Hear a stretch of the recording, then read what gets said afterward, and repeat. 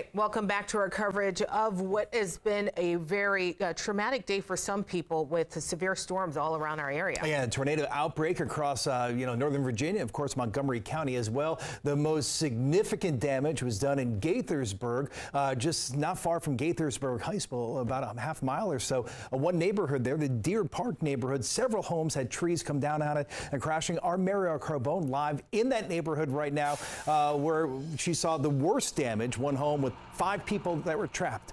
Marielle, what are you seeing right now? Good evening.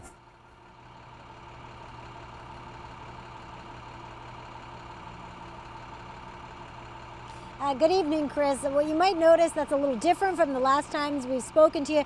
It's a little louder out here, and that is because a Washington gas crew just got out here. I'll move so you can see some of the work they're doing.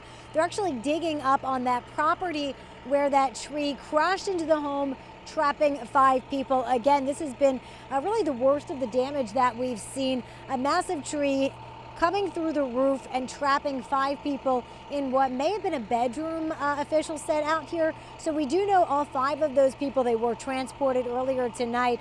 We were originally told one of them was suffering from traumatic injuries. About a half an hour ago, we were told that those injuries are non-life-threatening, so some good news there.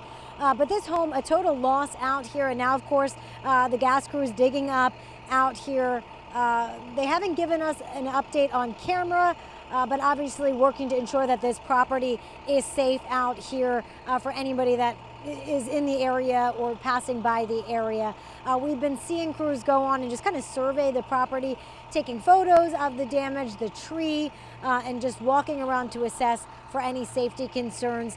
This home and some others in the area are without power tonight, but not everyone is dealing with that. Just across the street, we do see lights on in this neighborhood, so it kind of depends where you're at. We know that there were at least 3 homes, including this one we're at, that crews did have to go in and rescue families because of fallen trees. No other injuries were reported at any of those other homes, but just looking around this neighborhood, there are still some down trees, down power lines. So if you're out in this area tonight, you just want to be careful. I know it's already pretty late, so hopefully everyone is in their homes at this point. But again, if you have to go out maybe early tomorrow morning, still be cautious because there still may be some down wires and down trees. And of course, we've been saying this, if you do come up on any trees or wires, you want to treat those wires like they are live wires and stay away from those. So that's the latest out here in Gaithersburg. I'm Marielle Carbone, DC News Now.